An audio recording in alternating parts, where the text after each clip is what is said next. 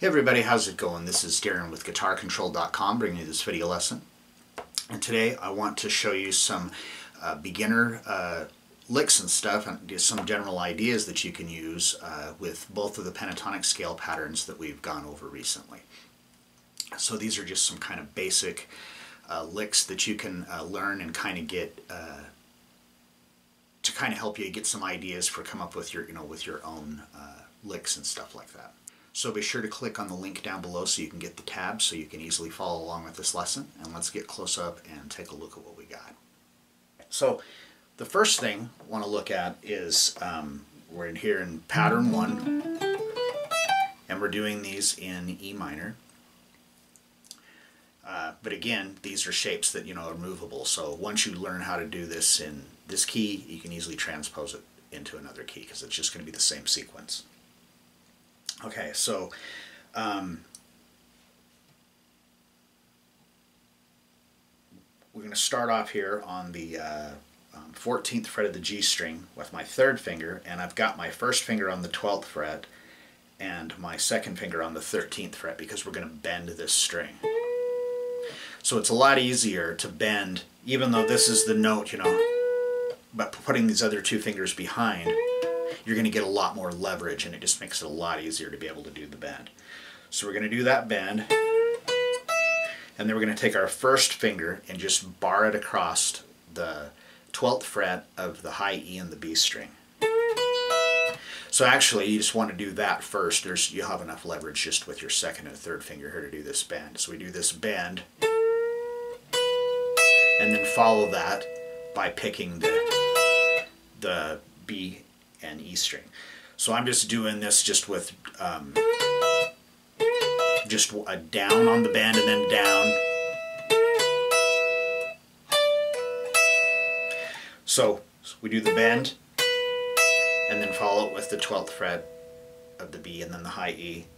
Then we're going to keep your finger barred there. Then we're going to go to the 15th fret of the B string and we're going to pick that and do a pull off and follow it with the high E. So the whole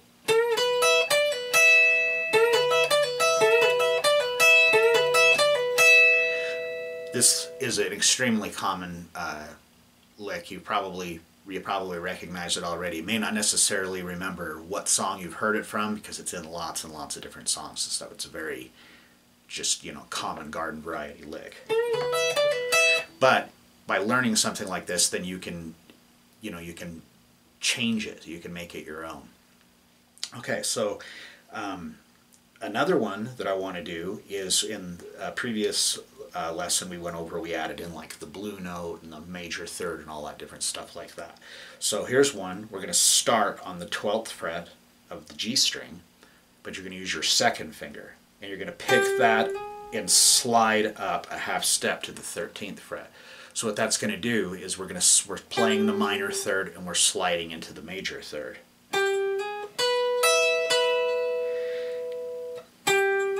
Then you take your 1st finger, bar it just like we did on the previous one, and we're going to bar it here at the 12th fret, going across the B and high E string.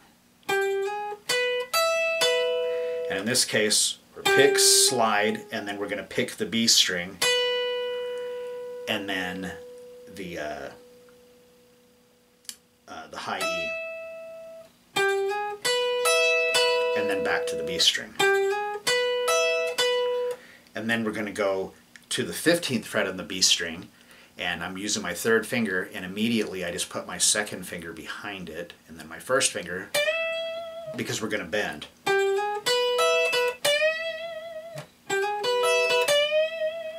So that right there is very similar to the thing that we just did.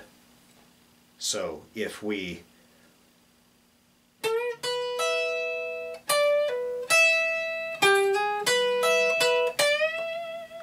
can hook them together like that. There's so many different variations that you can do just by hooking those together.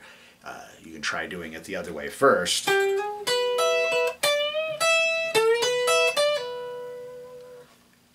Switching them around the opposite way. Either way, just whatever you think sounds better. As you're going through and like coming up with your own licks and stuff, don't be like really focused on whether or not you're getting all these different things in there. You know, like, okay, well, I got to make sure I got bends and hammer-ons and pull-offs and slides and everything all in one lick. You can do that, but it isn't absolutely necessary that you always throw everything in. Just mess around with it. And a good way to do is, if you come up with something, is just to, you know, let's say you end up, you know,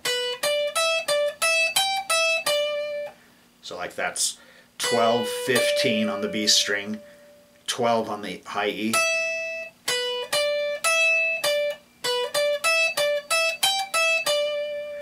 I'm going 12, 15, and then 12 on the high E, back to the 15 on the B, back to the 12 on high E, to 15, back to 12. Any little combination like that. But any way you can do is, you can, instead of picking every note, you could try doing a pick hammer and a hammer pull, just by messing around with stuff like, you know, changing notes that you pick to hammer-ons or into slides. It just adds a lot of texture and flavor to what you're playing. Okay. Then this next one here I want to look at, we're going to use pattern number 2 that we did.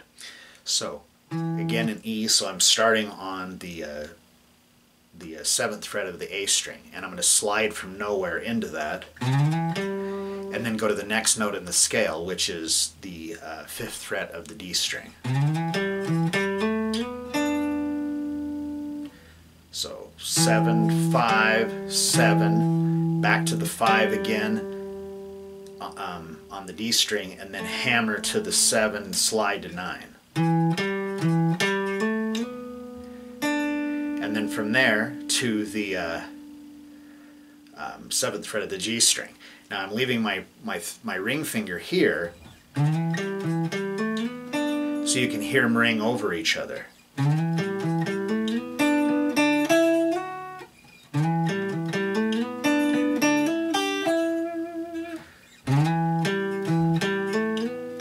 So after I let them ring like that, then my first finger is already where it needs to be on the 5th fret of the, or excuse me, the 7th fret of the G string.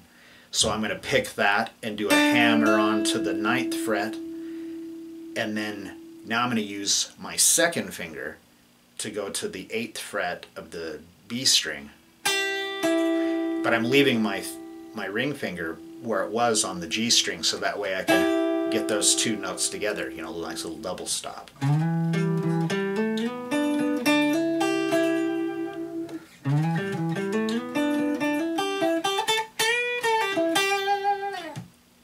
All different kinds of variations that you can do on that.